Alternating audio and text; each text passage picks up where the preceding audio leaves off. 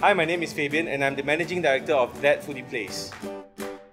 That Foodie Place came about 3 years ago when I actually bought over a small little restaurant. It evolved into a food and beverage company, a huge one right now, with about 20 people so far after about just 3 years. I like to eat. I like to try a lot of things. The reason is because we have a wide range of chefs that are able to cook up a lot of cuisines. Specific food that I like is Penang prawn noodles, definitely. I also like to look into coffee beverages, and some of my guys are also baristas themselves. They used to do a lot of mixed cordial drinks, but ours is definitely non-alcoholic. My advice to the people that want to start their own business is always start small. Start with the people that you know and start with the people around you that will actually support you in whatever you're doing, because if you have to have a good product before you actually sell or establish a good business.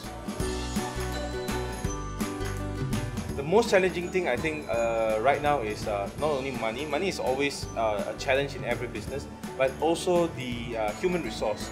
The people that are working with us, they are a great bunch of guys behind us today, but to make sure that they are properly motivated, to make sure they are properly working towards the right direction, and that's the hardest thing to do in a business.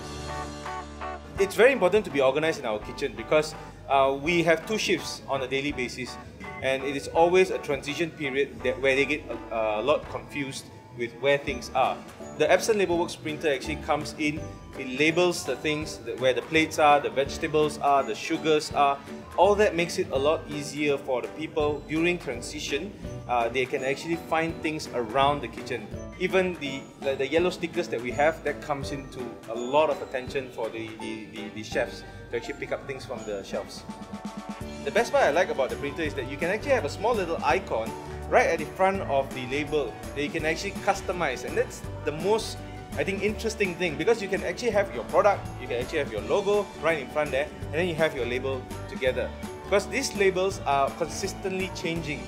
The ones that are permanent, which are the storage labels, but there are some for the products which are consistently changing. You can always personalize a particular product for a particular client. 10 years from now, we hope to feed more people. We hope more people drink our coffee and tea, because, well, it is a Malaysian thing to actually drink coffee and drink tea.